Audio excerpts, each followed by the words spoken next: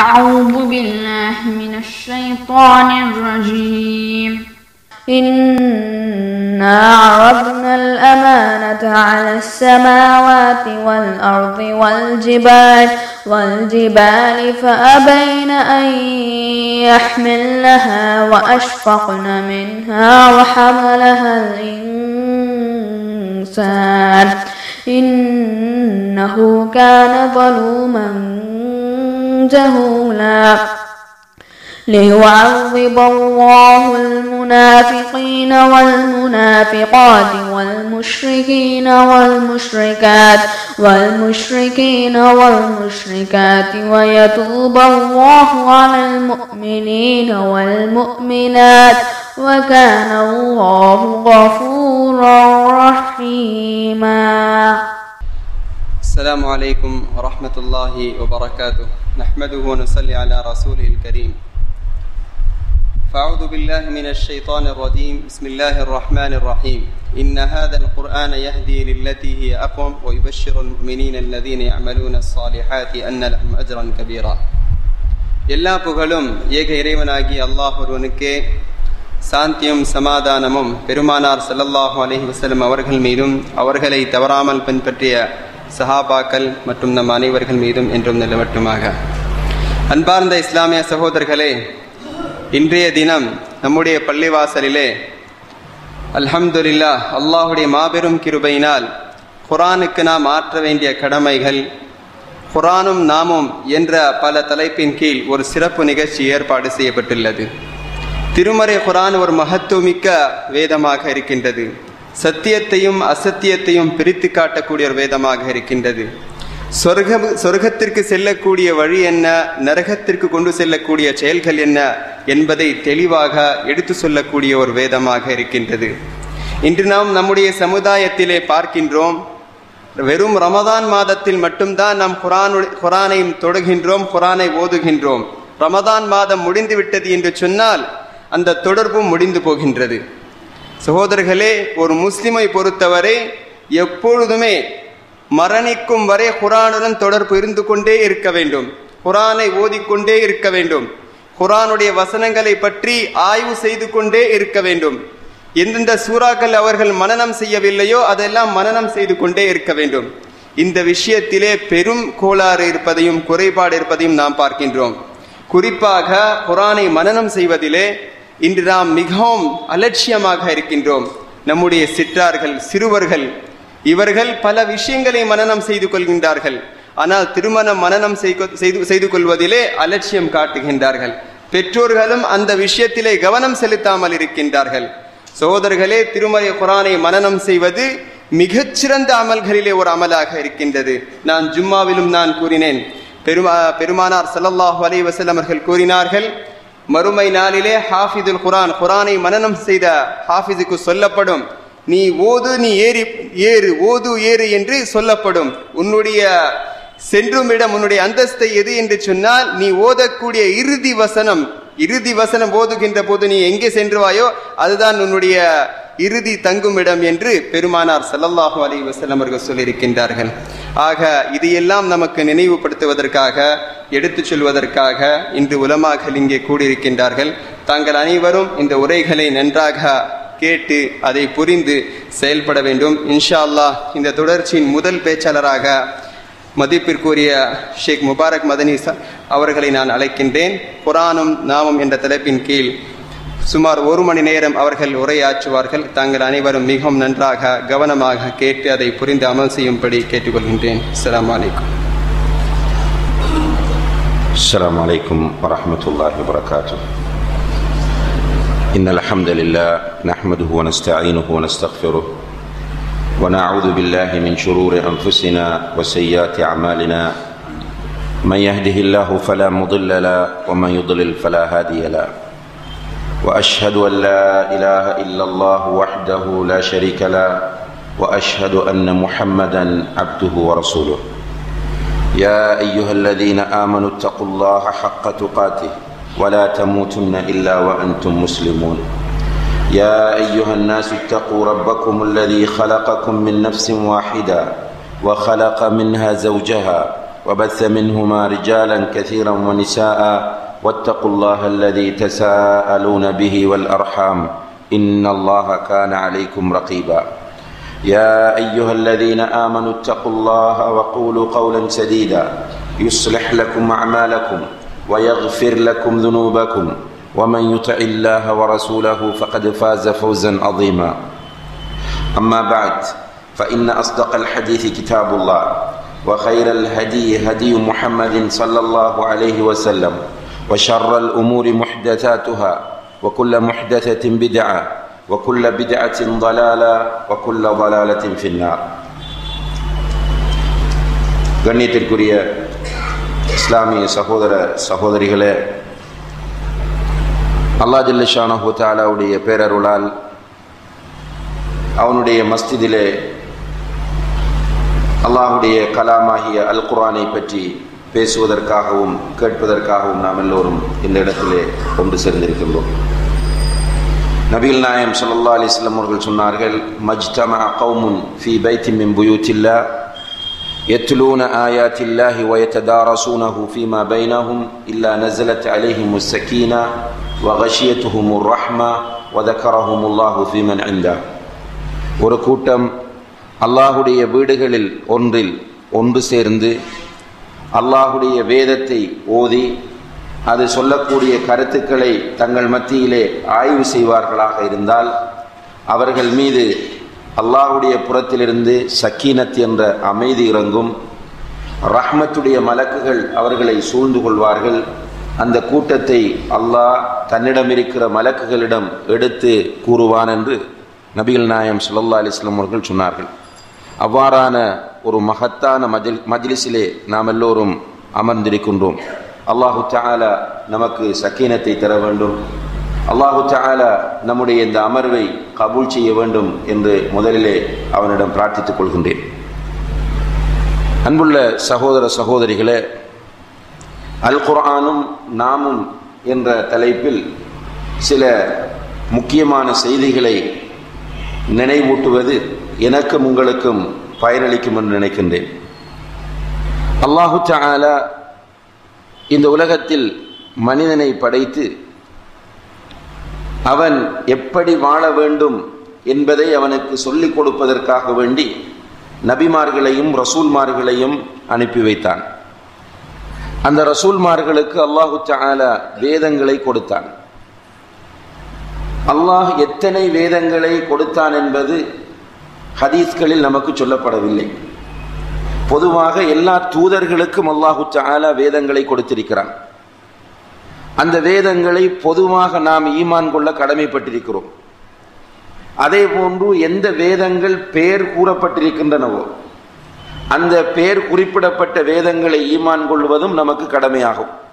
உதாரணமாக ஜபூர் குர்ஆனில் பெயர் சொல்லப்பட்ட ஒரு வேதம், இன்ஜீல், தௌராத், அதே போன்று மூசா இப்ராஹிம் அலைஹிஸ்ஸலாம் போன்றவர்களுக்கு கொடுக்கப்பட்ட சுஹுஃபுகள், இவைகள் பெயர் சொல்லப்பட்ட வேதங்கள். பெயர் சொல்லப்பட்ட வேதங்களையும் நாம் நம்ப வேண்டும், பெயர் சொல்லப்படாமல் இருக்கிற வேதங்களையும் நாம் நம்ப வேண்டும் என்பது ஈமானுடைய அடிப்படைகளில் ஒன்றாக இருந்து கொண்டிருக்கிறது. இந்த தொடரிலே அல்லாஹு தஆலா இறுதி தூதர் முஹம்மது முஸ்தபா ஸல்லல்லாஹு அலைஹி வஸல்லம் அவர்களுக்கு அல் குர்ஆன் என்கிற இந்த வேதத்தை அருளுகிறார்.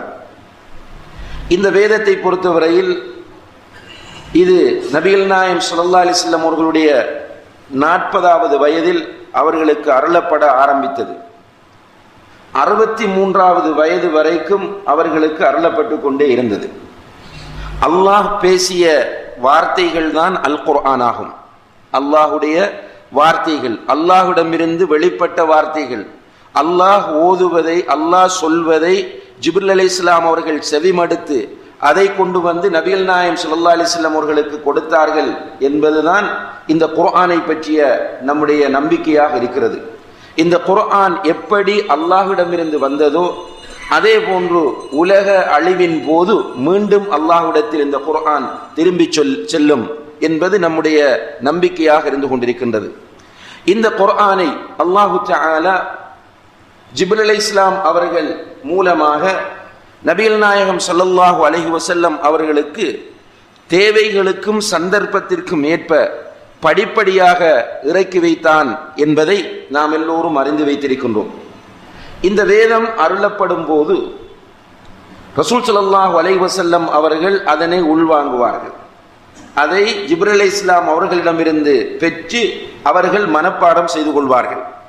மனப்பாடம் செய்து கொண்டு அவர்களிடத்திலே குத்தாபுல் வஹி என்று சொல்லக்கூடிய வஹியை எழுதுவதற்காக பொறுப்பாக்கப்பட்ட சஹாபாக்களிடம் அதை ஓதி காண்பிப்பார்கள். அப்படி ஓதி காண்பிக்கும் போது அந்த சஹாபாக்கள் அவர்களிடம் இருக்கக்கூடிய சாதனங்களில் அதை எழுதி கொள்வார்கள். தோள்களில், ஓலைகளில், இதுபோன்ற எலும்புகளில் என்று அவர்களிடம் என்ன பொருட்கள் இருக்கின்றனவோ அவற்றில் அதை எழுதி கொள்வார்கள். இவ்வாறு எழுதப்பட்டு இந்த குர்ஆன் உள்ளங்களிலும் எழுத்து வடிவிலும் ரசூல் ஸல்லல்லாஹு அலைஹி வஸல்லம் அவர்களுடைய காலத்திலேயே பாதுகாக்கப்பட்டு விட்டது என்பதை நாம் புரிந்து கொள்ள வேண்டும். இவ்வாறு பாதுகாக்கப்பட்ட இந்த அல் குர்ஆன் உள்ளங்களிலும் ஓலைகள், மட்டைகள், எலும்புகள் போன்ற பொருட்களிலும் எழுதப்பட்டும் பாதுகாக்கப்பட்டிருந்த இந்த அல் குர்ஆனை அபூபக்கர் சித்திக் ரலியல்லாஹு அன்ஹு அவர்களுடைய காலத்தில் உமர் ரலியல்லாஹு அன்ஹு அவர்களுடைய ஆலோசனைக்கு ஏற்ப ஸெய்த் இப்னு சாபித் ரலியல்லாஹு அன்ஹு அவர்களுடைய தலைமையில் ஒரு குழு நியமிக்கப்பட்டு இந்த குர்ஆனை எலும்புகளிலும் தோள்களிலும் ஓடுகளிலும் இருந்து எடுத்து அதனை ஒரு நூல் வடிவத்தில் எழுதி எடுக்கிறார்கள். மிக கவனமாகவும் நுணுக்கமாகவும் அதை தேடி எடுத்து அது பதிவு செய்யப்படுகிறது. அபூபக்கர் ரலியல்லாஹு அன்ஹு அவர்களுடைய காலத்தில் பதிவு செய்யப்பட்ட அந்த முஸ்ஹப் அபூபக்கர் ரலியல்லாஹு அன்ஹு அவர்களிடம் இருக்கிறது. அவர்கள் மௌத்தான பிறகு நபிகள் நாயகம் ஸல்லல்லாஹு அலைஹி வஸல்லம் அவர்களுடைய மனைவி ஹஃப்ஸா ரலியல்லாஹு அன்ஹா அவர்களிடம் அது பாதுகாப்பாக இருக்கிறது. பிறகு உஸ்மான் ரலியல்லாஹு அன்ஹு அவர்களுடைய காலத்தில் அந்த ஒரிஜினல் முஸ்ஹபை பார்த்து பிரதி பண்ணக்கூடிய வேலை இடம்பெற்றது. குர்ஆன் பல பிரதிகளாக உருவாக்கப்பட்டு இன்றைக்கு நம்மிடம் இருக்கக்கூடிய முஸ்ஹப் அர்-ரஸ்முல் உஸ்மானி என்று சொல்லக்கூடிய உஸ்மான் ரலியல்லாஹு அன்ஹு அவர்களுடைய காலத்தில் எழுதப்பட்ட அந்த வடிவத்தில் அமைந்த முஸ்ஹப் தான் என்பதை நாம் புரிந்து கொள்ள வேண்டும்.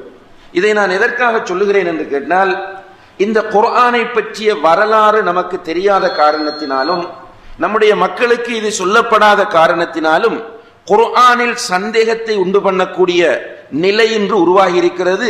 அதை நம்பக்கூடிய ஒரு கூட்டமும் இருந்து கொண்டிருக்கிறார்கள் என்பதனால் இந்த வரலாறு நம்முடைய சமுதாயத்தில் தெளிவாக பதிவு செய்யப்பட வேண்டும் என்பதற்காக வேண்டித்தான் சுருக்கமாக இதை நான் இங்கே குறிப்பிட்டேன். இந்த முஸ்ஹபை நாம் எடுத்து பார்த்தால் சூரத்துல் ஃபாத்திஹா என்ற அத்தியாயம் முதலாவது அத்தியாயமாக இடம்பெறுகிறது. சூரத்துன் நாஸ் என்ற அத்தியாயம் இறுதி அத்தியாயமாக இடம்பெறுகிறது. இவ்வாறு அல் குர்ஆனில் 114 அத்தியாயங்கள் இடம்பெறுவதை நாம் பார்க்கக்கூடியதாக இருக்கிறது. இந்த குர்ஆனை பொறுத்தவரையில் இதை பாதுகாக்கின்ற பொறுப்பை அல்லாஹு தஆலா ஏற்றுக்கொண்டான். ஏற்கனவே வந்த நபிமார்களுக்கு, ரசூல்மார்களுக்கு அல்லாஹு தஆலா வேதங்களை கொடுத்த நேரத்தில் அந்த வேதங்களை பாதுகாக்கின்ற பொறுப்பை அல்லாஹ் ஏற்றுக்கொள்ளவில்லை. அப்படி ஒரு உத்தரவாதம் அல்லாஹு தஆலா கொடுக்கவில்லை. ஆனால் குர்ஆனை பொறுத்தவரையில் அல்லாஹ் என்ன சொல்கிறான்? இன்னா நஹ்னு நஸல்னா ذிக்ர வ இன்னா லஹு லஹாஃபிஸூன். இந்த வேதத்தை நாமே அருளினோம், இதை நாமே பாதுகாப்போம் என்று அல்லாஹு தஆலா இதை பாதுகாக்கின்ற பொறுப்பை ஏற்றுக்கொண்டான். எனவே இந்த குர்ஆனில் யாருமே எந்த ஒரு இடைச்செருகலும் செய்ய முடியாது, இருக்கிற ஒன்றை நீக்கவும் முடியாது. பாதுகாக்கப்பட்ட ஒரு வேத நூலாக இந்த வேத நூல் இருந்து கொண்டிருக்கிறது. அதே போன்று அன்புள்ள சகோதர சகோதரிகளே, இந்த வேத நூலை பொறுத்தவரையில் ஏனைய வேத நூல்களோடு ஒப்பிட்டு பார்க்கிற போது ஏற்கனவே கொடுக்கப்பட்ட வேதங்கள் அவர்களுடைய சமுதாயத்திற்கு மாத்திரம்தான் கொடுக்கப்பட்டிருந்தது. ஒரு நபி, ஒரு ரசூல் வருவார், அவருடைய சமுதாயத்திற்கு மாத்திரம்தான் அந்த வேதத்தை கடைபிடிப்பது கடமையாக இருந்தது. ஆனால் அல் குர்ஆனை பொறுத்தவரையில் அல்லாஹு தஆலா மிக சிறப்பு மிக்க ஒரு வேத நூலாக இதை ஆக்கி முழு மனித சமுதாயத்திற்கும், மனிதர்கள் என்ன, மனிதர்களையும் தாண்டி ஜின்களுக்கும் உரிய ஒரு வேத நூலாக அல்லாஹு தஆலா இந்த குர்ஆனை ஆக்கி வைக்கிறார். நபிகள் நாயகம் ஸல்லல்லாஹு அலைஹி வஸல்லம் அவர்களுடைய காலத்தில் இருந்து இந்த உலகத்தில் வாழக்கூடிய யாராக இருந்தாலும் அவர்கள் யூதர்களாக இருக்கலாம், கிறிஸ்தவர்களாக இருக்கலாம், இந்துக்களாக இருக்கலாம், பௌத்தர்களாக இருக்கலாம், சீக்கியர்களாக இருக்கலாம், யாராக இருந்தாலும் இந்த உலகத்தில் அனைவருக்கும் உரிய வேத நூல் எது என்று கேட்டால் அல் குர்ஆன் தான். இந்த அல் குர்ஆனைத்தான் அவர்கள் வேத நூலாக ஏற்றுக்கொள்ள வேண்டும். அந்த அல் குர்ஆனைத்தான் அவர்கள் பின்பற்ற வேண்டும். இது அல் குர்ஆனுக்கு இருக்கக்கூடிய ஒரு மிக முக்கியமான சிறப்பம்சமாகும். அதே போன்று அன்புள்ள சகோதரர்களே, இந்த அல் குர்ஆனை பொறுத்தவரையில் இந்த அல் குர்ஆன் பொதுமறையாக இருக்கிற அதே நேரத்தில் மனிதனுடைய அனைத்து பிரச்சனைகளுக்கும் தீர்வு சொல்லக்கூடிய ஒரு வேத நூலாக இருக்கிறது. மனிதனுடைய பிறப்பிலிருந்து இறப்பு வரை உள்ள அனைத்து விஷயங்களுக்கும் வழிகாட்டக்கூடிய ஒரு வேத நூலாக இந்த அல் குர்ஆன் இருந்து கொண்டிருக்கிறது. இது அல் குர்ஆனுடைய இன்னும் ஒரு சிறப்பம்சமாகும். இப்படி பல சிறப்பம்சங்கள் நிறைந்த இந்த அல் குர்ஆனை பொறுத்தவரையில் இது அல்லாஹுடைய கலாமாக இருக்கக்கூடிய இந்த குர்ஆனின்பால் நமக்கு நிறைய பொறுப்புகளும் கடமைகளும் இருக்கின்றன. இந்த பொறுப்புகள் கடமைகள் விஷயத்தில் இன்றைக்கு நாம் எப்படி இருக்கிறோம் என்பதை நாம் சிந்தித்து பார்க்க கடமைப்பட்டிருக்கிறோம். இந்த குர்ஆனின்பால் நமக்கு இருக்கிற பொறுப்புகளையும் நமக்கு இருக்கிற கடமைகளையும் நாம் சரியாக நிறைவேற்றுகிறோமா, அல்லது நபிகள் நாயகம் ஸல்லல்லாஹு அலைஹி வஸல்லம் அவர்கள் அல்லாஹ்விடத்திலே முறையிட்டார்களே, இன்ன கௌமி இத்தஹது ஹாதல் குர்ஆன மஹ்ஜூரா, இந்த சமுதாயம் இந்த குர்ஆனை புறக்கணிக்கக்கூடியவர்களாக ஆகிவிட்டார்கள் என்று அல்லாஹ்விடத்தில் நபிகள் நாயகம் ஸல்லல்லாஹு அலைஹி வஸல்லம் அவர்கள் முறையிட்டார்களே, அந்த முறையீட்டுக்கு உரிய முறையில் நாம் எல்லோரும் இருந்து கொண்டிருக்கிறோமா என்பதை நாம் சிந்தித்து பார்க்க வேண்டிய பொறுப்பு நமக்கு இருக்கிறது. இந்த குர்ஆனை பொறுத்தவரையில் இதில் நமக்கு இருக்கிற முதல் பொறுப்பும் கடமையும் என்னவென்றால், இந்த குர்ஆனை நாம் எல்லோரும் ஓத வேண்டும். இந்த குர்ஆன் என்ன சொல்லுகிறது என்பதை நாம் ஆய்வு செய்ய வேண்டும். குர்ஆனை ஓதுவதை பொறுத்தவரையில் அல்லாஹு தஆலா இந்த குர்ஆனை ஒரு மிகப்பெரிய முஅ்ஜிஸாவாக ஆக்கியிருக்கிறான். முஅ்ஜிஸா என்றால் அற்புதம். இந்த அல் குர்ஆன் எப்படி முஅ்ஜிஸா என்றால், அல்லாஹ் குர்ஆனில் சொல்லுகிறான், வலகத் யஸ்ஸர்னல் குர்ஆன லிذிக்ர், திக்ர் செய்வதற்கு இந்த குர்ஆனை இலகுவாக்கி இருக்கிறோம். திக்ர் செய்வதற்கு இந்த குர்ஆனை இலகுவாக்கி இருக்கிறோம். ஃபஹல் மின் முத்தக்கிர், இதை திக்ர் செய்யக்கூடியவர்கள் இருக்கிறார்களா என்று அல்லாஹு தஆலா கேட்கிறார். திக்ர் செய்வது என்றால் அதற்கு ஓதுவது என்கிற கருத்தும் இருக்கிறது. அல் குர்ஆனை ஓதுவதற்கு இலகுவாக ஆக்கியிருக்கிறோம். அன்புள்ள சகோதர சகோதரிகளே, இன்றைக்கு நம்முடைய காலத்திலே நிறைய சகோதரர்கள் பிற மதங்களிலிருந்து இஸ்லாத்திற்கு வருவதை நாம் பார்க்கிறோம். இஸ்லாத்திற்கு வருகிற போது அவருக்கு 25 வயது, 40 வயது, 60 வயது என்று இருக்கிறது. அவர் குர்ஆனை ஓதுவதற்கு முயற்சி செய்கிறார், கற்றுக்கொள்கிறார். அல்லாஹுடைய உதவியினால் 3 மாதங்களில் 4 மாதங்களில் குர்ஆனை ஓத பழகிவிடுகிறார். இது ஒரு முஅ்ஜிஸத். அல்லாஹ் இதை இலகுவாக ஆக்கியிருக்கிறேன் என்று சொன்ன காரணத்தினால்தான் இது இலகுவாகிறது.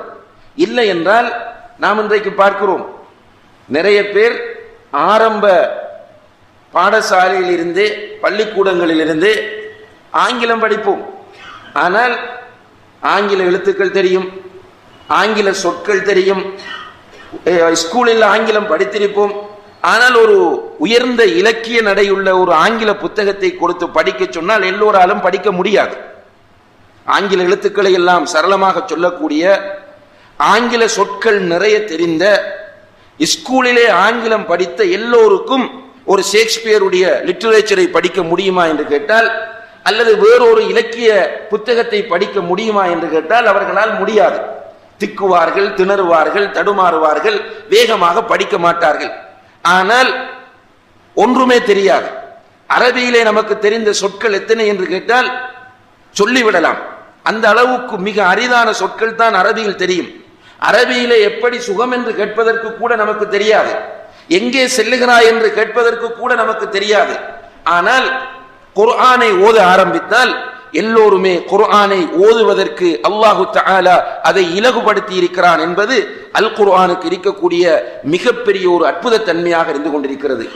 இப்படி இலகுபடுத்தப்பட்ட குர்ஆனை ஓதுங்கள் என்று அல்லாஹு தஆலா அல் குர்ஆனில் பல இடங்களிலே நமக்கு கட்டளையிடுகிறான். வத்லு மா ஊஹிய இலைக மின் கிதாபி ரப்பிக், உன்னுடைய ரப்பின் வேதத்திலிருந்து உனக்கு வஹியாக அருளப்பட்டதை ஓதுவீராக என்று அல்லாஹு தஆலா குர்ஆனை ஓதுமாறு கட்டளையிடுகிறான். இந்த குர்ஆனை அவர்கள் இரவிலும் பகலிலும் ஓதுவார்கள் என்று அல்லாஹு தஆலா குர்ஆனிலே சொல்லி காட்டுகிறான். குர்ஆனை இந்த சமுதாயம் ஓத வேண்டும். இந்த சமுதாயத்தில் குர்ஆனை அல்லாஹுடைய கலாம், அல்லாஹுடைய வார்த்தை என்று ஈமான் கொண்டிருக்கிற ஒவ்வொருவருக்கும் குர்ஆன் ஓத தெரிய வேண்டும். இந்த குர்ஆனை ஓதுவதில் முதலாவதாக நபிகள் நாயகம் ஸல்லல்லாஹு அலைஹி வஸல்லம் அவர்கள் சொல்லுகிறார்கள், மன் கரஅ ஹர்ஃபன் மின் கிதாபில்லாஹ் ஃபலஹு ஹஸனா, அல்லாஹுடைய வேதத்திலிருந்து ஒரு ஹர்ஃபை, ஒரு எழுத்தை ஓதினால் அவருக்கு ஒரு நன்மை கிடைக்கும். வல் ஹஸனத்து பிஅஷ்ரி அம்சாலிஹா, அந்த ஒரு நன்மை 10 மடங்காக ஆக்கப்படும். அலிஃப் லாம் மீம் என்பதை நான் ஒரு எழுத்து என்று சொல்லவில்லை. யாராவது ஒருவர் அலிஃப் லாம் மீம் என்று ஓதினால் அவருக்கு 30 நன்மைகள் கிடைக்கும் என்று நபிகள் நாயகம் ஸல்லல்லாஹு அலைஹி வஸல்லம் அவர்கள் சொல்கிறார்கள். இப்ப மிக இலகுவாக நன்மைகளை பெற்றுக் கொள்வதற்குரிய ஒரு வாய்ப்பு தான் குர்ஆனை ஓதுவது. அதே போன்று குர்ஆனை ஓதுவதை பொறுத்தவரையில் இந்த குர்ஆனை ஓதுவதனால் அன்புள்ள சகோதர சகோதரிகளே, நம்முடைய உள்ளங்கள் பரிசுத்தம் அடையும். குர்ஆனை ஓதுவதனால் நம்முடைய உள்ளங்கள் பரிசுத்தம் அடையும். இன்றைக்கு நம்முடைய சமுதாயத்தை நாம் எடுத்து பார்த்தால் நிறைய பிரச்சனை, வீட்டுக்குள்ளேயே பிரச்சனை, கணவனுக்கும் மனைவிக்கும் இடையில் பிரச்சனை, பெற்றோருக்கும் பிள்ளைகளுக்கும் இடையில் பிரச்சனை, உடன் பிறந்த சகோதர சகோதரிகளுக்கு இடையில் பிரச்சனை, நண்பர்களுக்கு இடையில் பிரச்சனை, தாவா செய்ய வருகிறவர்களுக்கு மத்தியில் பிரச்சனை, ஊர் மக்கள் மத்தியிலே பிரச்சனை. எல்லோரும் சிரிக்கிறார்கள், அந்த சிரிப்பு உதட்டோடு தான் இருக்கிறது. உள்ளத்தில் ஏதாவது ஒரு கசடு, ஏதாவது ஒரு கரை இருந்து கொண்டே இருக்கிறது. இந்த பிரச்சனைகளுக்கெல்லாம் அடிப்படை காரணம் என்ன என்று கேட்டால் நம்முடைய உள்ளங்கள் நோய்வாய்ப்பட்டிருப்பதுதான். உள்ளங்கள் நிறைய நோய், உள்ளத்திலே சந்தேகம், உள்ளத்திலே பெருமை, உள்ளத்திலே பொறாமை, உள்ளத்திலே நயவஞ்சகம், உள்ளத்திலே காழ்ப்புணர்வு, உள்ளத்திலே சுயநலம் என்று உள்ளம் நிறைய நோய் இருக்கிறது.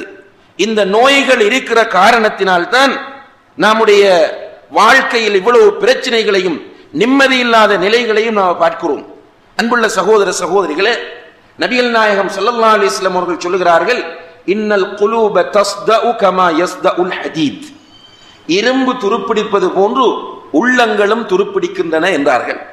சஹாபாக்கள் கேட்கிறார்கள், வமா ஜலாஉஹா யா ரசூலல்லாஹ், அல்லாஹ்வுடைய தூதரே, உள்ளம் துருப்பிடித்தால் அந்த துருவை அகற்றுகிற வழி என்ன என்று கேட்கிறார்கள். நபிகள் நாயகம் ஸல்லல்லாஹு அலைஹி வஸல்லம் அவர்கள் சொன்னார்கள், திலாவத்துல் குர்ஆன் வ திக்ருல் மௌத், உள்ளம் துருப்பிடித்தால் அந்த துருவை அகற்றுகிற வழி குர்ஆனை ஓதுவதும் மரணத்தை நினைப்பதும் என்று சொன்னார்கள். இப்ப குர்ஆன் ஓதுவது உள்ளத்தில் உள்ள கரையை அகற்றும். ஆனால் குர்ஆன் ஓதுவதை பொறுத்தவரையில் ஆரம்பத்திலே ஷேக் அவர்கள் சொன்னார்கள், நிகழ்ச்சி ஆரம்பிக்கும் போது குர்ஆன் ரமலானோடு முடிந்துவிடும். மாஷா அல்லாஹ், ரமலான் காலத்தில் பார்த்தால் மஸ்ஜிதிலே வந்து உட்காருவார்கள், குர்ஆன் ஓதிக்கொண்டே இருப்பார்கள், வீட்டிலே குர்ஆன் ஓதிக்கொண்டே இருப்பார்கள். சிலர் ஒரு தடவை, 2 தடவை, 3 தடவைகள் என்று குர்ஆனை ஓதி முடிப்பார்கள். ரமலான் முடிந்தால் குர்ஆனை தூக்கி செல்ஃபிலே வைத்து விட்டு போய்விடுவார்கள். யார் வளமையாக குர்ஆன் ஓதுகிறோம்? சஹாபாக்களை பொறுத்தவரையில் அவர்களுக்கென்று ஒரு ஹிஸ்ப் இருக்கும். ஒவ்வொரு நாளும் ஓதுவதற்கென்று ஒரு ஹிஸ்ப், ஹிஸ்ப் என்றால் ஒரு பகுதியை நாளாந்தம் ஓதுவார்கள். ஒரு முஃமினுடைய வீடு, அன்புள்ள சகோதர சகோதரிகளே, ஒரு முஃமினுடைய வீடு, அந்த வீட்டில் குர்ஆனின் ஒலி கேட்டுக்கொண்டே இருக்க வேண்டும். அல் குர்ஆனுடைய சத்தம் அந்த வீட்டில் எப்போதுமே இடம்பெற்று கொண்டிருக்க வேண்டும். அல்லாஹு தஆலா அல் குர்ஆனிலே சொல்கிறான், وَإِنْ أَحَدٌ مِنَ الْمُشْرِكِينَ اسْتَجَارَكَ فَأَجِرْهُ, முஷ்ரிக்குகளில் யாராவது ஒருவர், இணை வைக்கக்கூடியவர்களில் யாராவது ஒருவர் உங்களிடம் வந்து புகலிடம் கேட்டால், பாதுகாப்புக்கு அடைக்கலம் கேட்டால், அவர்களுக்கு நீங்கள் அடைக்கலம் கொடுங்கள். எதற்காக கொடுக்க சொல்கிறான் தெரியுமா? ஹத்தா யஸ்மஅ கலாம் அல்லாஹ், அல்லாஹ்வுடைய கலாமை அவர் கேட்பதற்காக வேண்டி. அன்புள்ள சகோதர சகோதரிகளை, புரிகிறதா? அவர்களுக்கு அடைக்கலம் கொடுங்கள். எதற்காக நீங்கள் அடைக்கலம் கொடுங்கள்? உங்களுடைய வீட்டுக்கு அவர்கள் வந்தால் அல்லாஹ்வுடைய கலாமை அவர்கள் செவிமடுப்பார்கள். ஏன்? உன்னுடைய வீடு மூமினுடைய வீடு. மூமினுடைய வீட்டில் குர்ஆன் ஓதப்பட்டு கொண்டே இருக்கும். அப்படி குர்ஆன் ஓதப்பட்டு கொண்டே இருந்தால் வருகிறவர்கள் அந்த குர்ஆனை கேட்டுக்கொண்டே இருப்பார்கள். இன்றைக்கு நம்முடைய வீடுகள் என்ன நிலையில் இருக்கின்றன என்பதை பற்றி நான் சொல்ல வேண்டிய அவசியம் இல்லை. போனால் அந்த வீதியால போகும்போதே, தெருவால போகும்போதே டிவி சவுண்ட் பெரிய அளவில் கேட்குது. வீட்டில் டிவி சவுண்ட் கேட்கிறது. சில நேரங்களில் போனால் யாருமே இருக்க மாட்டார், ஹாலில் டிவி ஓடிக்கொண்டே இருக்கும். சத்தமாக அந்த பிளாட்டில் அவர்கள் இருந்தார்களாக இருந்தால் அதில் இருக்கக்கூடிய எல்லோருக்கும் கேட்கக்கூடிய அளவுக்கு சத்தமாக போட்டிருப்பார்கள். அந்த தெருவில் உள்ளவர்கள் எல்லோருக்கும் கேட்கக்கூடிய அளவுக்கு சத்தமாக போட்டிருப்பார்கள். எந்த காலையில போனாலும் டிவி தான், பகல் நேரத்தில் போனாலும் டெலிவிஷன், இரவுல போனாலும் டெலிவிஷன் தான். இப்படி எந்த நேரமும் வீட்டில் என்ன சத்தம் கேட்கிறது என்றால் அல்லாஹுக்கு வெறுப்பான, ஷைத்தானுக்கு விருப்பமான மியூசிக் கேட்கிறது. அல்லது அல்லாஹுடைய லஅனத்தை நம்முடைய வீட்டுக்குள் கொண்டு வந்து சேர்க்கக்கூடிய விபச்சாரிகளின் கூத்துக்கள் அந்த டிவியிலே போய்கொண்டிருக்கிறது. இதையே கேட்டு கேட்டு பழக்கப்பட்டு பட்டு உள்ளம் செத்து போய்விட்டது. உள்ளங்களில் எந்த உயிரோட்டமும் இல்லை. அல்லாஹ் என்ன சொல்லுகிறான்? இன்னமல் முஃமினூன அல்லதீன இதா ذுகிர அல்லாஹு வஜிலத் குலூபுஹும் வ இதா துலியத் அலைஹிம் ஆயாத்துஹு ஸாதத்துஹும் ஈமானா. அல்லாஹ் என்றால் அவர்களுடைய உள்ளங்கள் நடுங்கும். அல்லாஹ்வுடைய குர்ஆன் வசனங்கள் ஓதி காண்பிக்கப்பட்டால் அவர்களுடைய ஈமான் அதிகரிக்கும் என்று சொல்கிறான். இப்ப குர்ஆன் ஓதி காண்பிக்கப்பட்டால் ஈமான் அதிகரிப்பதெல்லாம் கிடையாது. குர்ஆன் வசனம் ஒன்றை கேட்டுவிட்டால் உடனே விவாத கருப்பொருள். பள்ளிவாசல் உட்கார்ந்து, கடைத்தெருவில் உட்கார்ந்து, வீட்டில் உட்கார்ந்து குர்ஆன் வசனத்தை வைத்து விவாதிக்கிறோமே தவிர அந்த குர்ஆன் வசனத்தை கேட்ட பிறகு ஈமானும் பக்தியும் கூடிய நிலையில் எத்தனை பேர் இருக்கிறோம் என்று கேட்டால் கிடையாது. வீட்டுக்குள்ள பரக்கத் இல்லை. எல்லாரும் கம்ப்ளைண்ட். ஏதோ தௌஹீதை புரிந்து கொண்டவர்கள் ஷிர்க்குக்குள் போகவில்லை. மற்றவர்கள் எல்லோரும் ஷிர்க்கை நாடிக்கொண்டிருக்கிறார்கள். வீடுகளில் மூலைகளில் தொங்குகின்றன, வீடுகளிலே எழுதி தொங்க போட்டிருக்கிறார்கள். வீட்டுக்கு பரக்கத் வரட்டும் என்று நிறைய சம்பாதிக்கிறார்கள். நிறைய கொளுத்த சம்பளம், நிறைய வருமானம். ஆனால் வீட்டுக்குள் பரக்கத் இல்லை. வீட்டுக்குள் நிம்மதியும் இல்லை, வீட்டுக்குள் பரக்கத்தும் இல்லை. மிகப்பெரிய ஒரு சோதனை இது. ஒரு முஃமினுடைய வீடு பரக்கத்தான வீடாக இருக்க வேண்டும். சக்கன். சக்கன் என்றால் என்ன அர்த்தம்? வீட்டுக்கு அரபியிலே சக்கன் என்று சொல்லப்படும். சக்கன் என்றால் சரியான அர்த்தம் அமைதி. நம்முடைய வீட்டில் அமைதி இருக்க வேண்டும். ஏன் வீட்டில் அமைதி இல்லை? ஏன் கணவனுக்கு மனைவிக்கும் இடையில் அடிக்கடி பிரச்சனை? ஏன் வீட்டை விட்டு கணவன் ஓடுகிறான்? ஏன் மனைவிக்கு கணவன் அடிக்கிறான்? மனைவியோடு ஏன் விவாதத்திலே ஈடுபடுகிறான்? ஏன் பள்ளிவாசலுக்கு அவனுடைய பிரச்சனை வருகிறது? ஏன் அவனுடைய வீட்டில் பஞ்சாயத்து நடக்கிறது என்றால் வீட்டிலே காட்டப்படுகிற காட்சிகள் எல்லாம் ஹராமானவை, கேட்கப்படுகிற சத்தம் எல்லாம் ஹராமானவை. பச்சிளம் குழந்தைகளின் உள்ளங்களிலே பதிவு செய்யப்படுகிற இந்த சத்தங்கள் எல்லாம் அல்லாஹ்வுக்கு மிக வெறுப்பான சத்தங்களாக இருக்கின்றன. வீட்டிலே பெற்றோர் குர்ஆனை எடுத்து ஓதினால் பிள்ளைகளுடைய காதுகளிலே அது விழும். அந்த பிள்ளைகளும் சில நேரங்களில் செவி வழியாக அந்த குர்ஆனை கேட்டு பாடமிடக்கூடிய நிலை வரும். பெற்றோர் ஓதும் போது பிள்ளைகளும் கூட உட்கார்ந்து ஓதுவார்கள். அந்த நேரத்திலே நம்முடைய வீட்டிலே பரக்கத்துண்டாகும். உஸைத் இப்னு ஹுதைர் ரலியல்லாஹு அன்ஹு அவர்கள் நபிகள் நாயகம் ஸல்லல்லாஹு அலைஹி வஸல்லம் அவர்களிடம் வந்து சொல்லுகிறார்கள், அல்லாஹ்வுடைய தூதரே, நேற்றிரவு நான் குர்ஆனை ஓதிக்கொண்டிருந்தேன். குர்ஆனை நான் ஓதிக்கொண்டிருக்கும் போது என்னுடைய குதிரை மிரள ஆரம்பித்தது. நான் குர்ஆனை ஓதுவதை நிறுத்தினேன். குதிரையும் அமைதி அடைந்து விட்டது. மீண்டும் நான் ஓத ஆரம்பித்தேன். குதிரை மிரண்டது. இன்னும் ஓதினேன். குதிரை வேகமாக அதிகமாக மிரள ஆரம்பித்தது. என்னுடைய மகன் யஹ்யா தூங்கிக் கொண்டிருந்தான். அவனை குதிரை மிதித்து விடுமோ என்று பயந்து ஓதுவதை நிறுத்தினேன். ஏன் யா ரசூலல்லாஹ் நான் குர்ஆன் ஓதும் போது குதிரை மிரண்டது என்று கேட்கிறார். ரசூல் ஸல்லல்லாஹு அலைஹி வஸல்லம் அவர்கள் சொல்கிறார்கள், நீ குர்ஆனை ஓதிய போது உன்னுடைய கிராஅத்தை கேட்பதற்காக மலக்குகள் உன்னுடைய வீட்டுக்கு வந்தார்கள். அல்லாஹு அக்பர். உன்னுடைய கிராஅத்தை கேட்பதற்காக மலக்குகள் வீட்டுக்குள் வந்தார்கள். நீ தொடர்ந்து ஓதி இருந்தால் அவர்கள் உன்னுடைய வீட்டில் உட்கார்ந்திருப்பார்கள். அல்லாஹு அக்பர். அதை குதிரை பார்த்தது, அதனால் தான் குதிரை மிரண்டது என்றார்கள். எத்தனை பேர் நம்முடைய வீடுகளில் மலக்குகள் வருவதற்கு வழி வைத்திருக்கிறோம்? ஒரு கூட்டம் வீட்டுக்குள் ஷைத்தானிய அம்சங்களை எல்லாம் கொண்டு வந்து தகடு என்றும் தாயத்து என்றும் இசும் என்றும் அஸ்மா என்றும் ஷிர்கான விஷயங்களை வீடுகளிலே எழுதி ஒட்டி வைத்திருப்பதை பார்க்கிறோம். மூலைகளில் தொங்க விட்டிருப்பதை பார்க்கிறோம். அந்த வீட்டுக்கு மலக்குகள் வரமாட்டார்கள்.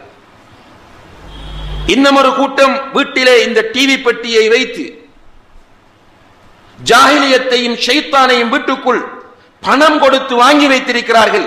எப்படி அவர்களுடைய வீட்டுக்குள் மலக்குகள் வருவார்கள்? இப்ப வீட்டுக்குள்ள மலக்குகள் வரமாட்டார்கள். வீட்டுக்குள்ள தங்கி இருப்பவன் யார்? ஷைத்தான். ஷைத்தானோடு வாழ்கிறார்கள். ஆயத் எந்த வீட்டில் சூரத்துல் பக்கரா ஓதப்படுகிறதோ அந்த வீட்டில் இருந்து ஷைத்தான் விரண்டோடுகிறான் என்றார்கள். எந்த வீட்டில் சூரத்துல் பக்கரா ஓதப்படுகிறதோ அந்த வீட்டில் இருந்து ஷைத்தான் விரண்டோடுவான் என்று சொன்னார்கள். எந்த வீட்டில் ஓதப்படுகிறது? கவலையான விஷயம் என்ன தெரியுமா? நம்மில் நிறைய பேருக்கு குர்ஆன் ஓத தெரியாது. உங்களுக்கு அது புரியும். ஒரு புதிதாக இஸ்லாத்தை ஏற்றுக்கொள்ளக்கூடிய சகோதரன் மிக ஆர்வத்தோடு குர்ஆனை கற்றுக்கொள்கிறார். குர்ஆனை கற்க வேண்டும் என்று கவலைப்படுகிறான். எனக்கு குர்ஆனை கற்றுத் தருவதற்கு யாரையாவது ஏற்பாடு செய்து தாருங்கள் என்று கெஞ்சுகிறான். நம்முடைய நிலைமை என்னவென்றால், நம்முடைய பள்ளியிலே இமாம் இருக்கிறார், நம்முடைய பள்ளிவாசலுக்கு வரக்கூடிய உலமாக்கள் இருக்கிறார்கள், மாணவர்கள் இருக்கிறார்கள், வாருங்கள் ஓதித் தருகிறோம் என்று சொன்னால் கூட நம்முடைய சகோதரர்கள் இப்படி ஒரு பயானை கேட்டதுக்கு பிறகு தஷ்கீல் பண்ணினா என்னுடைய பேரையும் பதியுங்க, நானும் வருகிறேன் என்று சொல்வார்கள். நிறைய பேர் தந்துடுவாங்க. பிறகு படிப்படியாக வருவது குறைந்துவிடும். கடைசியில் ஓதி கொடுப்பவர் மாத்திரம்தான் எஞ்சி இருப்பார். என்ன பாய் நீங்க வரல என்று கேட்டால் என்ன சொல்கிறார்? நேரமில்லை.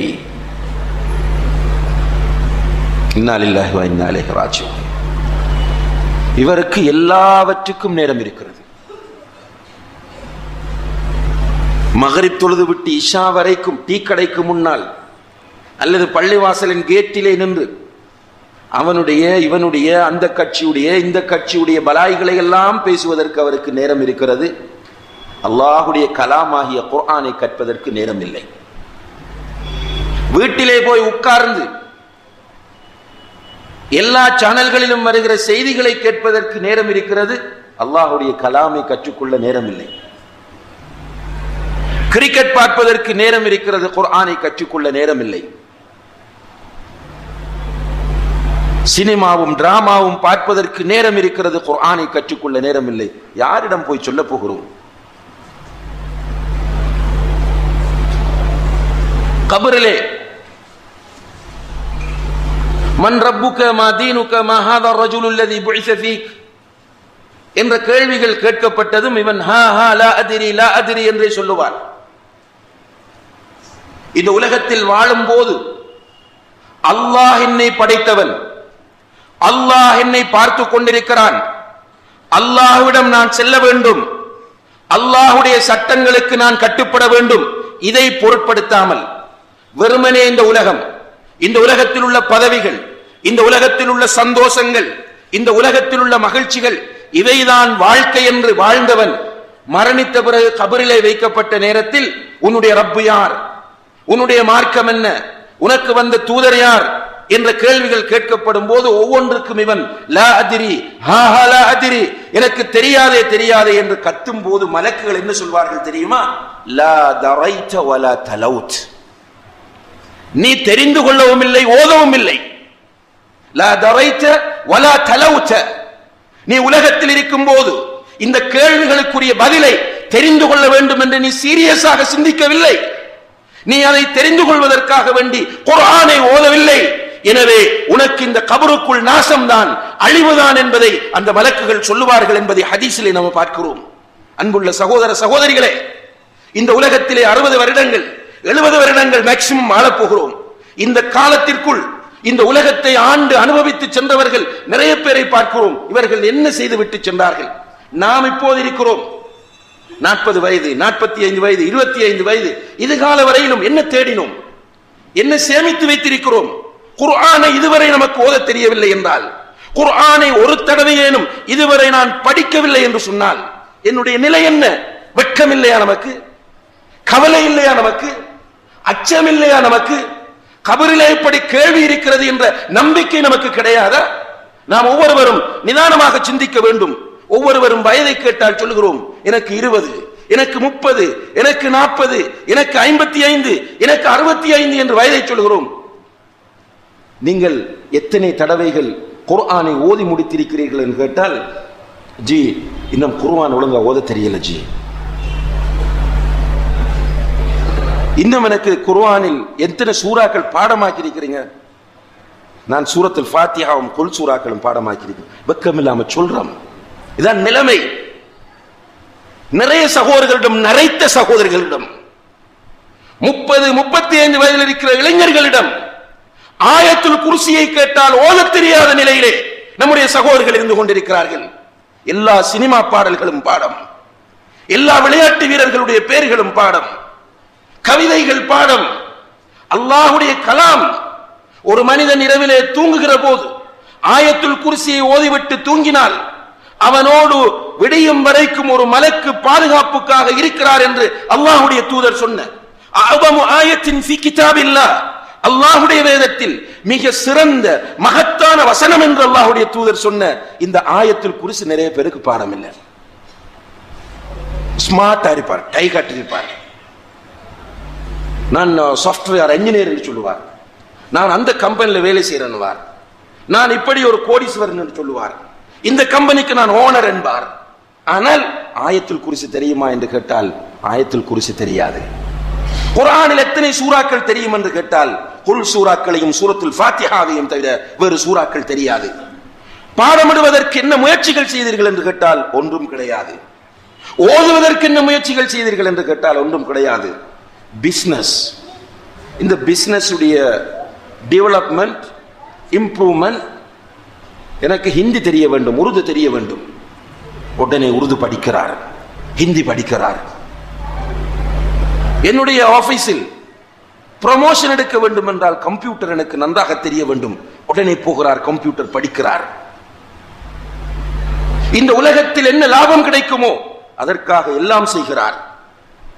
ஆனால் இதற்கு பிறகு நீண்ட வாழ்க்கைக்கு தேவையான ப்ரமோஷனை மறந்து விட்டார். அன்புள்ள சகோதர சகோதரிகளே, உலகத்தில் எவ்வளவு காலம் இருப்போம்? மேக்சிமம் 60, 70. ரசூலுல்லாஹி அலைஹி வஸல்லம் அவர்கள் சொன்னார்கள், அஅமாரு உம்மத்தி மா பைன 60 வ 70. என்னுடைய உம்மத்தின் வயது 60க்கும் 70க்கும் இடைப்பட்டது. கபருக்குள் எவ்வளவு காலம் இருப்போம்? எத்தனை வருடங்கள்? அல்லாஹு அலம். உலகம் அழியும் வரைக்கும், இஸ்ராஃபில் அலைஹிஸ்ஸலாம் அவர்கள் சூரூதும் வரைக்கும் கபரில் இருக்க வேண்டும். அதற்கு பிறகு ஒன்று சேர்க்கப்படுவது மஹ்ஷர். அந்த மஹ்ஷரில் எவ்வளவு காலம் இருப்போம்? எத்தனை வருஷம் நிற்க வேண்டும்? 10,000 வருடங்கள், 50,000 வருடங்கள் நிற்க வேண்டும். இதை ஒரு மனிதன் சரியாக புரிந்து கொண்டால் அவன் இந்த உலகத்தில் கிடைக்கிற ஒவ்வொரு சான்ஸையும் பயன்படுத்துவான். ரசூலுல்லாஹி அலைஹி வஸல்லம் அவர்கள் சொல்லுகிறார்கள், அல் குர்ஆனு يأتي يوم القيامة شفيعا لأصحابه. குர்ஆன் மறுமையிலே அதை சுமந்தவர்களுக்கு ஷஃபாஅத் செய்யக்கூடியதாக வரும். மறுமையிலே குர்ஆனை உடையவர்களுக்கு, குர்ஆனை ஓதி, குர்ஆனை படித்து, குர்ஆனை மனனம் செய்து, குர்ஆனோடு வாழ்ந்த குர்ஆனிய மனிதர்கள் இருக்கிறார்களே, அவர்களுக்கு இந்த குர்ஆன் மறுமையில் வந்து ஷஃபாஅத் செய்யும் என்று நபிகள் நாயகம் ஸல்லல்லாஹு அலைஹி வஸல்லம் அவர்கள் சொல்கிறார்கள். இப்ப கபருக்குள் லா அத்ரி என்று சொன்னால் லா தரைத வலா தலவுத். மஹ்ஷரிலே அங்கே கஷ்டப்பட்டு கொண்டிருக்கும் போது குர்ஆன் வந்து சொல்லும், யா அல்லாஹ், இவன் என்னை ஓதியே அவனுடைய காலத்தை கழித்தான், எனவே இவனுக்கு நீ அன்பு காட்டு, இவனுடைய பாவங்களை மன்னித்து விடு, இவனுக்கு சுவர்க்கத்தை கொடு என்று குர்ஆன் பேசும். இப்ப குர்ஆனை ஓதுவதனால் நம்முடைய உள்ளங்கள் பரிசுத்தம் அடைகின்றன, மனதுக்கு நிம்மதி கிடைக்கிறது, கபருக்குள்ளே கேட்கப்படுகிற கேள்விக்கு பதில் சொல்ல முடியும், மஹ்ஷரிலே இந்த குர்ஆன் வந்து நமக்கு ஷஃபாஅத் செய்யும். இது குர்ஆனை ஓதுவதனால் நமக்கு கிடைக்கக்கூடிய மிக பெரும் பாக்கியமாகும். ரசூலுல்லாஹி அலைஹி வஸல்லம் அவர்கள் இந்த குர்ஆனை ஓதுவதை எப்படி என்கரேஜ் பண்றாங்க தெரியுமா? அல்லதி யக்ரஉல் குர்ஆன் வஹுவ மாஹிரும் பிஹி. யார் குர்ஆனை திறம்பட ஓதுகிறாரோ, யார் குர்ஆனை திறம்பட ஓதுகிறாரோ அவர் மஅஸ் ஸஃபரத்தில் கிராமில் பரரா, சிறந்த கண்ணியமான மலக்குகளோடு அவர் இருப்பார். வல்லதி யக்ரஉல் குர்ஆன் வயததஅதஉ ஃபீஹி. யார் குர்ஆனை திக்கி திக்கி கஷ்டப்பட்டு ஓதுகிறாரோ ஃபலஹு அஜ்ரான், அவருக்கு 2 கூலிகள் இருக்கின்றன என்று நபிகள் நாயகம் ஸல்லல்லாஹு அலைஹி வஸல்லம் அவர்கள் சொல்லி காட்டுகிறார்கள். அன்புள்ள சகோதர சகோதரிகளே, குர்ஆனை ஓதுவதற்கு நாம் எல்லோரும் முயற்சி செய்ய வேண்டும். ஓத தெரியாதவர்கள் ஓத கற்றுக்கொள்ள வேண்டும். இதில் வெட்கப்படக்கூடாது, வெட்கப்படக்கூடிய ஒரு விஷயமும் கிடையாது. இது வெட்கப்பட்டால் கை சேதப்பட போவது நாம் தான். வயதை பார்க்காதீர்கள். இதற்கு பிறகு என்னுடைய நாவுக்கு இது சரிப்பட்டு வருமா என்று சிந்திக்காதீர்கள். அல்லாஹு தஆலா வாக்களித்து விட்டான். குர்ஆனில் அல்லாஹு தஆலா திரும்ப திரும்ப ஒரு சூறாவிலே 4 தடவைகள் கேட்கிறான், வலகத் யஸ்ஸர்னல் குர்ஆன லிذிக்ர் ஃபஹல் மின் முத்தக்கிர். குர்ஆனை திக்ர் செய்வதற்கு நாம் இலகுவாக்கி இருக்கிறோம் என்று திரும்ப திரும்ப அல்லாஹ் சொல்கிறான்.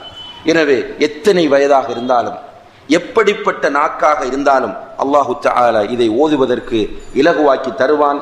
இந்த நம்பிக்கையோடு நாம் குர்ஆனை ஓத ஆரம்பிக்க வேண்டும். குர்ஆனை ஓதினால் ஒரு எழுத்துக்கு 10 நன்மை கிடைக்கும்.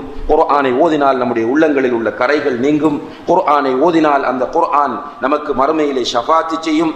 இந்த குர்ஆனை ஓதினால் நம்முடைய வீட்டுக்குள் பரக்கத்து வரும், நம்முடைய வீட்டுக்குள் மலக்குகள் வருவார்கள். குர்ஆனை ஓதுவது மிகப்பெரிய இபாதத் என்பதை நாம் புரிந்து கொள்ள வேண்டும். அடுத்ததாக அன்புள்ள சகோதர சகோதரிகளே, குர்ஆனை ஓதுவதோடு நம்முடைய கடமை முடிந்து விட்டது என்று முடிவெடுத்துக் கொள்ளக்கூடாது. குர்ஆனை ஓதுகிற அதே நேரத்தில் குர்ஆனை நாம் சிந்திக்க கடமைப்பட்டிருக்கிறோம். என்ன சொல்லுகிறது குர்ஆன்? அதில் என்ன பொதிந்திருக்கிறது? அல்லாஹு தஆலா கேட்கிறான், அஃபலா யததப்பரூனல் குர்ஆன். இவர்கள் இந்த குர்ஆனை சிந்திக்க மாட்டார்களா? அம் அலா குலூபின் அக்ஃபாலுஹா, அல்லது இவர்களுடைய உள்ளங்களில் என்ன பூட்டா போடப்பட்டுள்ளது? ஒரு ஆச்சரியமாக அல்லாஹ் தஆலா கேட்கிறான். குர்ஆனை இவர்களுக்கு என்றே நான் அருளி இருக்கிறேன். அவர்களுடைய வீட்டில் குர்ஆன் இருக்கிறது, அவர்களுடைய பள்ளியிலே குர்ஆன் இருக்கிறது, அவர்களுக்கு முன்னால் குர்ஆன் இருக்கிறது, குர்ஆனுடைய சிறப்பும் இவர்களுக்கு சொல்லப்படுகிறது. அப்படி இருந்தும் கூட இந்த குர்ஆனை புரட்டி என்னதான் இதற்குள் இருக்கிறது என்று இவர்கள் படிக்காமல் இருக்கிறார்களே, ஆய்வு செய்யாமல் இருக்கிறார்களே, என்ன இவர்களுடைய உள்ளங்களில் பூட்டா போடப்பட்டுள்ளது என்று அல்லாஹ் தஆலா கேட்கிறார். குர்ஆனை படிக்க வேண்டும். குர்ஆனை படிப்பதற்குரிய முயற்சிகள் செய்ய வேண்டும். மஸ்ஜிதிலே உட்கார வேண்டும். குழுவாக அல்லது தனியாக பள்ளியில் இருக்கிற இமாமுகிட்ட வந்து, மௌலவியாக இருந்தால், ஒரு நல்ல மன்ஹஜில் அகீதாவில் இருக்கக்கூடிய ஒரு ஆலிமாக இருந்தால் உட்கார்ந்து ஒரு நாளைக்கு ஒரு 2 வசனங்களை படிச்சு கொடுங்க. இதுக்குரிய தஃப்சீர் எனக்கு சொல்லித்தாங்க. ஒரு நாளைக்கு 2 வசனம் படித்தால் 6666 வசனங்களையும் படிக்கிறதுக்கு 3000 நாட்கள் தேவைப்படும். 3000 நாட்கள்ல குர்ஆனை முடித்தால் கிட்டத்தட்ட 10 வருஷத்துக்குள்ள தஃப்சீர் முடித்திருக்க வேண்டும். நம்ம ஒரு 10 வருஷத்துல தஃப்சீர் முடிந்திருக்க வேண்டும். இன்றைக்கு நம்முடைய நிலைமை என்னென்றால், எத்தனை தஃப்சீர் பார்த்திருக்கிறோம் என்றால் கிடையாது. என்ன தஃப்சீர்? தர்ஜமத்துல் குர்ஆனை ஃபுல்லா பார்த்து முடிச்சவங்க கை தூக்குங்க. தர்ஜமத்துல் குர்ஆனை நான் முழுக்க படித்து முடித்து விட்டேன் என்று சொல்றவங்க கையை தூக்குங்க. ஒரு சகோதரர் இருக்கிறார்.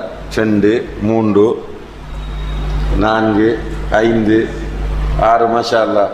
இதில் ஒரு 10 பேர், ஒரு 200 பேர் இருந்தால் 10 பேர். இது மாஷா அல்லாஹ், இது ஒரு தாவா சூழல் என்பதனால் இப்படி கை தெரியுது. பல இடங்கள் நம்ம போய் கேட்கிறோம், தர்ஜமத்துல் குர்ஆனையே படிக்கல, தஃப்சீர் அப்படி படிச்சு முடிச்சிருப்பாங்க. என்ன நினைத்து கொண்டிருக்கிறோம் சகோதரர்களே?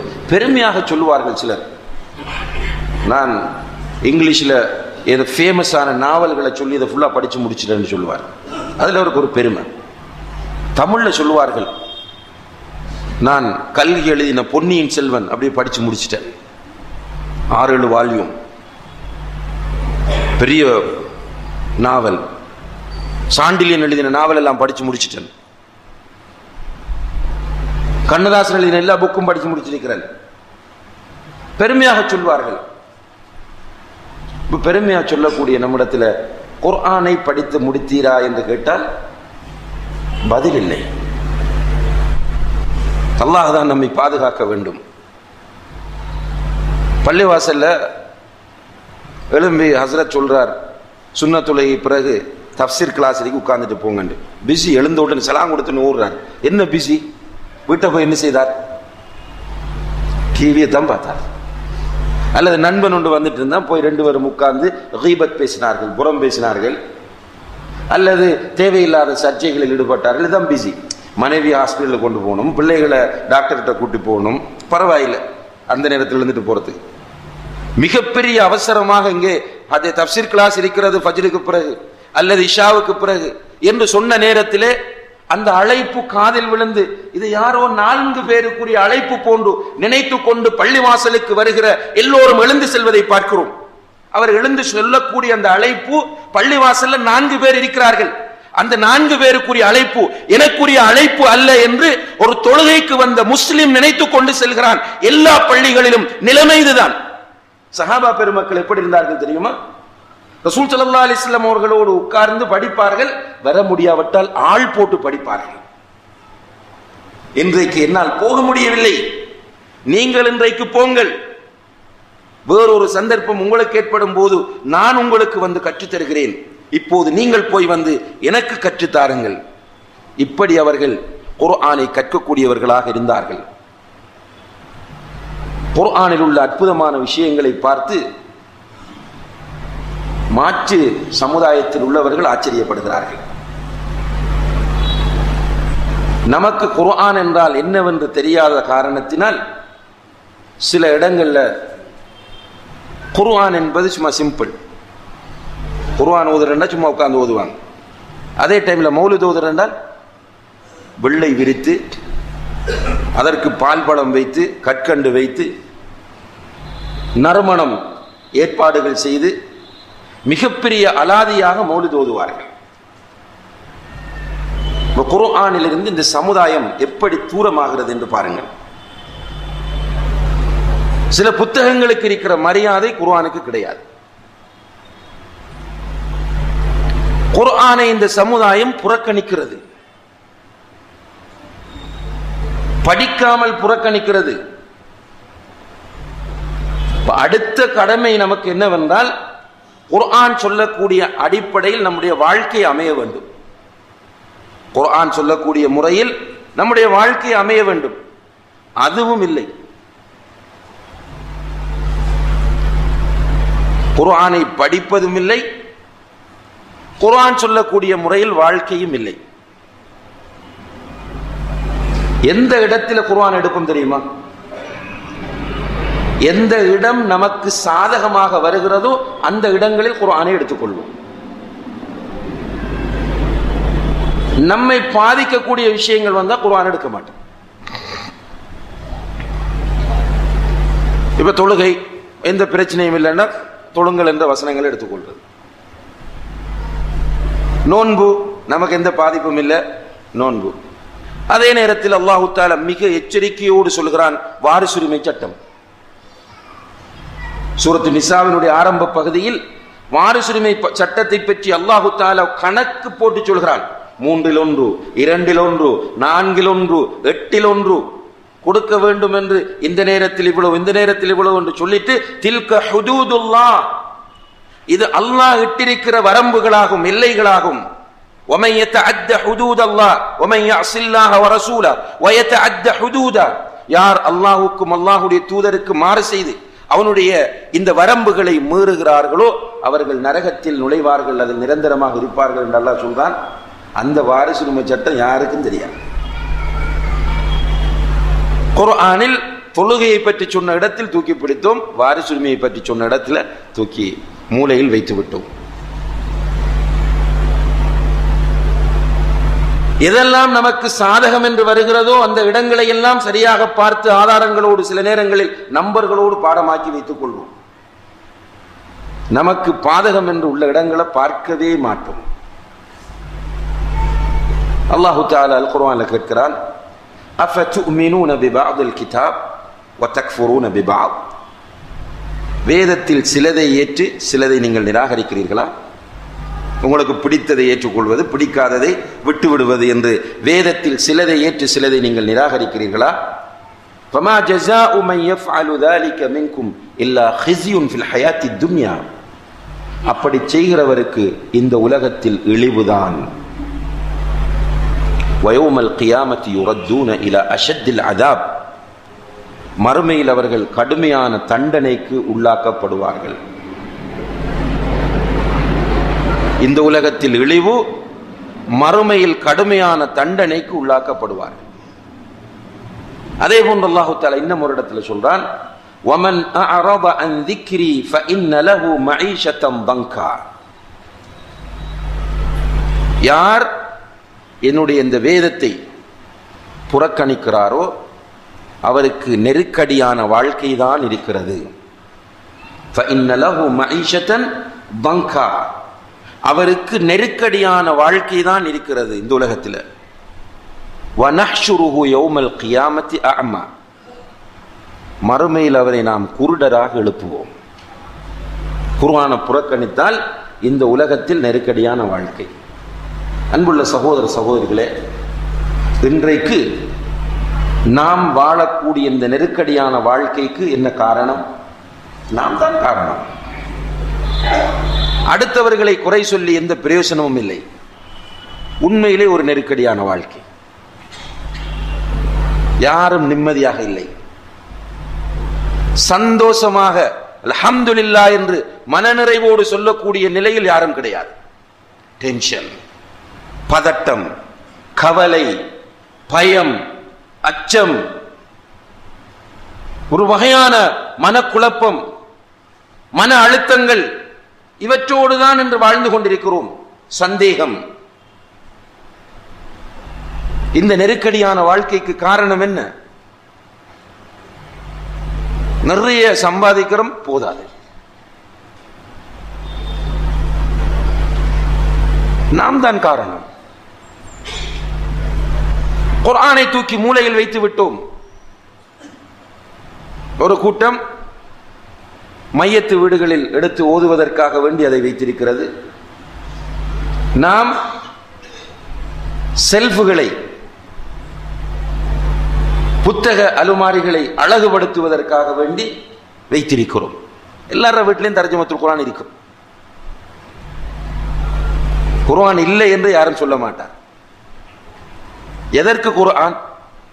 என்னுடைய வீட்டிலும் குர்ஆன் இருக்கிறது, என்னுடைய கபர்ட்டிலும் என்னுடைய செல்ஃபிலும் குர்ஆன் இருக்கிறது என்று சொல்வதற்குரிய ஒரு நிலையில் குர்ஆன் என்று வந்துவிட்டது. குர்ஆனை பேசுவோம், ஆனால் குர்ஆனை எடுத்து நடக்க மாட்டோம். இதுதான் நெருக்கடிக்கான அடிப்படை காரணம். உலகம் நெருக்கடியில் இருக்கிறது. அரசியல் நெருக்கடி, பொருளாதார நெருக்கடி. அவர்களை சொல்லுகிறார்கள், பொருளாதார நெருக்கடி வரும்போது பொருளாதார விற்பனர்கள் என்ன சொல்கிறார்கள்? இஸ்லாம் சொல்லக்கூடிய பொருளாதார முறையை நடைமுறைப்படுத்தினால்தான் இந்த நெருக்கடியில் இருந்து விடுபடலாம். ஒழுக்கத்தில் நெருக்கடி, ஒழுக்க பிரச்சனை. அவர்கள் சொல்கிறார்கள் என்ன தீர்வு? குர்ஆன் நடைமுறைப்படுத்தினால், குர்ஆன் நடைமுறைப்படுத்தப்பட்டால் இந்த பிரச்சனைக்கு தீர்வு வந்துவிடும் என்று சொல்கிறார்கள். இதுதான் உண்மை. குர்ஆனிய மனிதர்களாக நாம் மாறினால் நாம் கண்ணியத்தோடு வாழ முடியும்.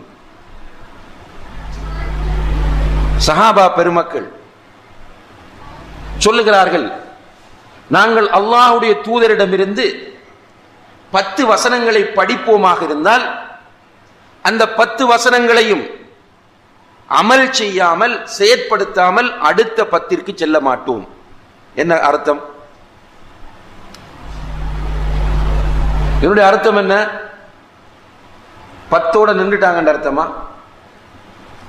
அவர்கள் படிப்பார்கள், அமல் செய்வார்கள். படித்து படித்து அமல் செய்து கொண்டே இருப்பார்கள். அதனால் தான் அவர்களை குர்ஆனிய மனிதர்கள் என்று சொல்கிறோம். ரசூலுல்லாஹி அலைஹி வஸல்லம் அவர்களை பற்றி கேட்கிறார்கள் அன்னை ஆயிஷா ரலியல்லாஹு அன்ஹா அவர்களிடம். அவர்கள் என்ன சொல்கிறார்கள்? கான குலுகுல் குர்ஆன். நபி ஸல்லல்லாஹு அலைஹி வஸல்லம் அவர்களுடைய குலுக், அவர்களுடைய பண்பாடு குர்ஆனாகத்தான் இருந்தது. குர்ஆனை பார்க்க வேண்டும் என்றால் அல்லாஹ்வுடைய தூதரை பார்க்கலாம். அதே போன்று சஹாபாக்களை பற்றி சொல்லும் போது வக்காஃபூன இன்தல் குர்ஆன், குர்ஆனிடம் நிற்கக்கூடியவர்களாக இருந்தார்கள். குர்ஆன் வசனத்தை ஓதி காண்பித்தால் அடுத்த நிலை அவர்களுக்கு கிடையாது, உடனே சரண்டர்.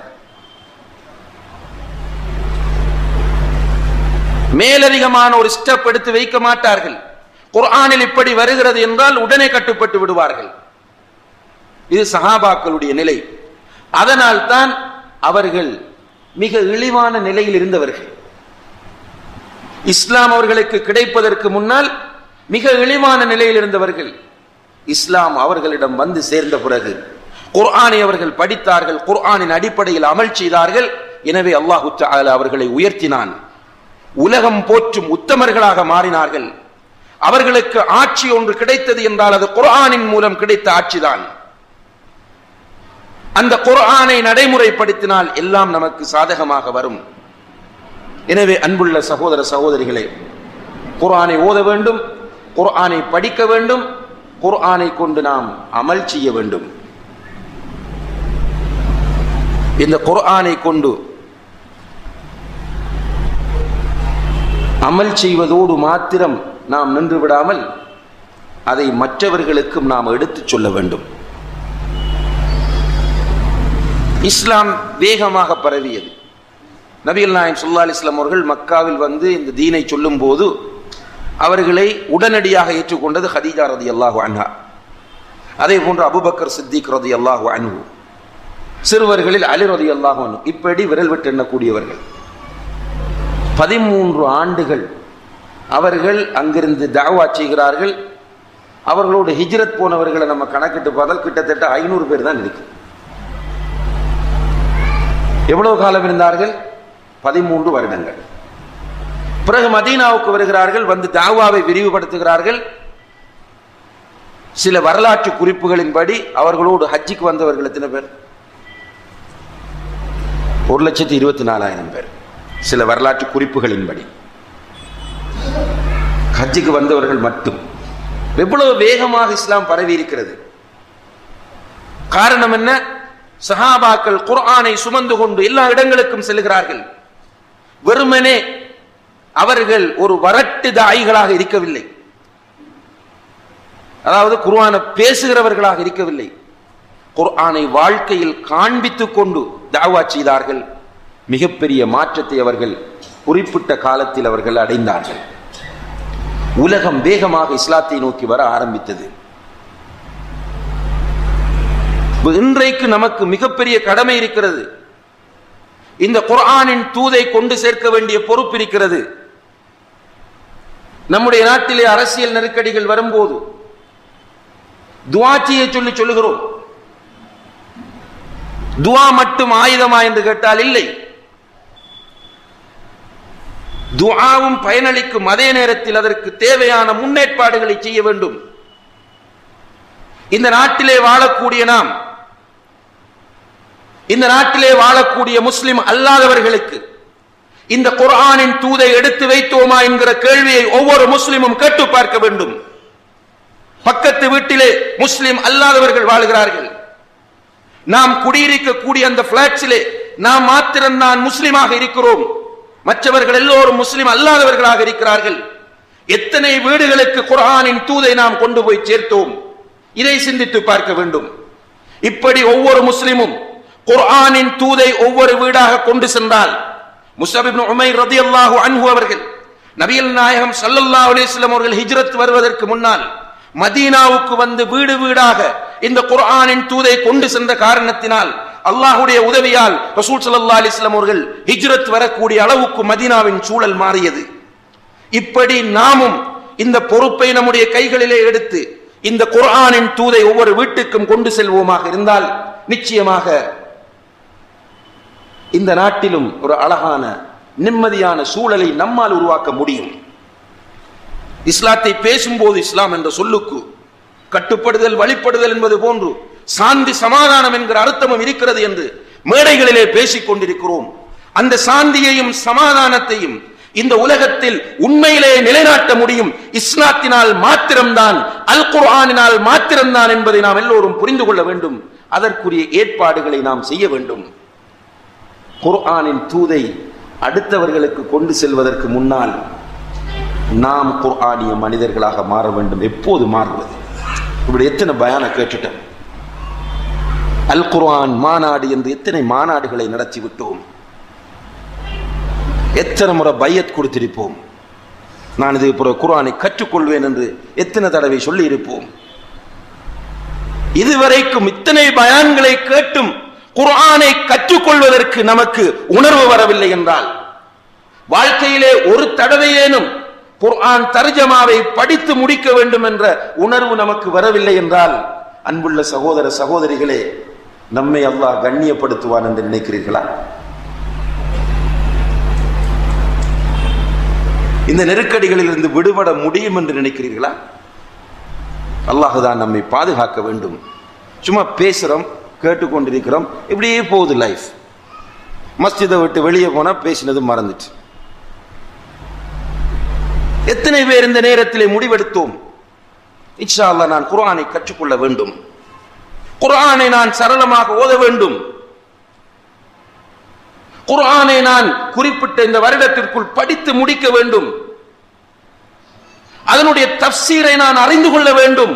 எத்தனை பேருக்கு முடிவு வந்தது? என்ன சொல்றோம் பயான் முடிந்ததுக்கு பிறகு? மாஷா அல்லாஹ் நல்ல பயான், இல்லைண்டா சொதப்பிட்டு போனார், போர் அடிக்க வச்சார். இதுக்கா பயான்? நீங்க மார்க்ஸ் போடுறதுக்கா பயான்? இப்ப அப்படித்தான் பயான் மாறிவிட்டது. மதிப்பெண்கள் கொடுப்பதற்காக நடத்தப்படுகிற பயான்கள் போன்று பயான்கள் மாறி இருக்கிற ஒரு காலத்திலே வாழ்ந்து கொண்டிருக்கிறோம். அல்லாஹ் நம் அனைவரையும் பாதுகாக்க வேண்டும்.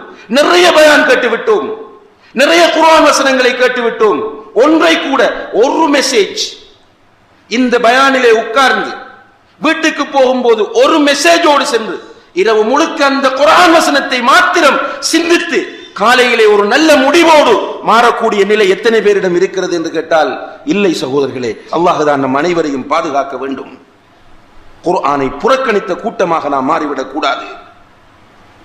அங்கே ஒருவன் குர்ஆனை கீழே போட்டு மிதித்து விட்டான் என்று சொன்னால் ஆவேசப்படுகிறோம், கோபப்படுகிறோம். குர்ஆனுக்குள் என்ன இருக்கிறது என்று இதுவரைக்கும் தெரியாது. அதற்கு பேரணி, அதற்கு ஆர்ப்பாட்டம், அதற்கு எதிர்ப்பு கூட்டம், என்ன பிரயோசனம்? இப்படி பேரணி நடத்தியதற்காக, இப்படி ஆர்ப்பாட்டம் செய்ததற்காக சுவர்க்கம் கிடைக்குமா? குர்ஆனை நான் படித்து, குர்ஆன் சொல்லக்கூடிய முறையில் நான் வாழ்ந்து, குர்ஆனிய தூதை நான் இந்த உலகத்தில் பரப்பினால்தான் எனக்கு சுவர்க்கம் கிடைக்குமே தவிர குர்ஆனின் பெருமை பேசுவதால் எனக்கு சுவர்க்கம் கிடைக்க வேண்டுமாக இருந்தால், சகோதரர் வலம்புரி ஜான் அவர்கள் மண்ணுக்கேற்ற மார்க்கம் இஸ்லாம் என்று புத்தகம் எழுதிவிட்டு போனார், கிறிஸ்தவராக மரணித்தார், அவருக்கும் சுவர்க்கம் கிடைக்க வேண்டும். குர்ஆனின் சிறப்பை நிறைய பேர் உங்களுடைய நாட்டு மீலாது விழா மேடைகளிலே பேசி இருக்கிறார்கள். முஸ்லிம் அல்லாதவர்கள் குர்ஆனின் சிறப்பை பேசுவதற்கு சுவர்க்கம் கிடைப்பதாக இருந்தால் அவர்களுக்கும் சுவர்க்கம் கிடைத்திருக்க வேண்டும். குர்ஆனின் சிறப்பை பேசுவதால் மாத்திரம் பயனில்லை, குர்ஆன் நம்முடைய வாழ்க்கையின் வழிகாட்டியாக மாற வேண்டும். அதே போன்று அன்புள்ள சகோதர சகோதரிகளே, நம்மால் முடியுமானவரை இந்த குர்ஆனை நாம் மனனம் செய்ய வேண்டும், மனப்பாடம் செய்வதற்கு முயற்சி செய்ய வேண்டும்.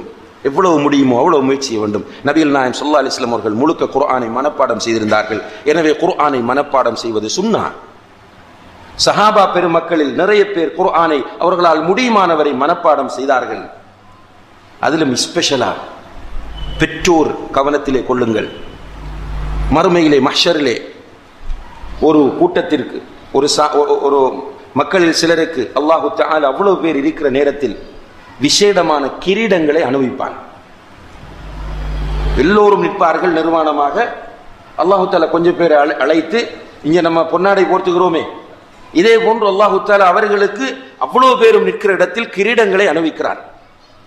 இப்ப அவங்களுக்கே ஆச்சரியம், இங்கே நிறைய பேருக்கு அந்த பாக்கியம் கிடைக்கவில்லை, நமக்கு மாத்திரம் எதற்காக என்று அவர்கள் கேட்கும் போது அல்லாஹ் சொல்லுகிறான், உங்களுடைய பிள்ளைகள் குர்ஆனை மனனம் செய்ததற்காக உங்களுக்கு கிடைக்கிற பரிசு என்று அல்லாஹு தஆலா சொல்வான். உங்களுடைய பிள்ளைகள் குர்ஆனை மனனம் செய்ததற்காக உங்களுக்கு கிடைக்கிற பரிசு என்று அவர்களுக்கு சொல்லப்படும். எனவே அன்புள்ள சகோதர சகோதரிகளே, அல்லாஹ்வின் நல்லடியார்களே, அல் குர்ஆன் அல்லாஹுடைய கலாம், அல்லாஹ் பேசிய வார்த்தைகள். அவர் இவர் எழுதியது கிடையாது, அவர் இவர் சொன்னதும் கிடையாது. ரப்புல் ஆலமீன் பேசிய வார்த்தைகள். அந்த வார்த்தைகளை சரியான முறையிலே நாம் எல்லோரும் நம்முடைய வாழ்க்கையில் எடுத்து நடக்க முயற்சி செய்ய வேண்டும். குர்ஆனை ஓத வேண்டும், குர்ஆனை படிக்க வேண்டும், குர்ஆனை புரிய வேண்டும், குர்ஆனை கொண்டு அமல் செய்ய வேண்டும், குர்ஆனின் பால் மக்களை அழைக்க வேண்டும். முடியுமானவரை குர்ஆனை மனனம் செய்ய வேண்டும். நம்முடைய பிள்ளைகளை குர்ஆனை மனனம் செய்ய நாம் ஏற்பாடு செய்ய வேண்டும். எல்லாம் வல்ல அல்லாஹு தஆலா அப்படியான பாக்கியத்தை எனக்கும் உங்களுக்கும் தந்தருள்வானாக. வ ஆகிரு தஅவானா அனில் ஹம்துலில்லாஹி ரப்பில் ஆலமீன். வஸ்ஸலாமு அலைக்கும் வரஹ்மத்துல்லாஹி வபரகாத்துஹு.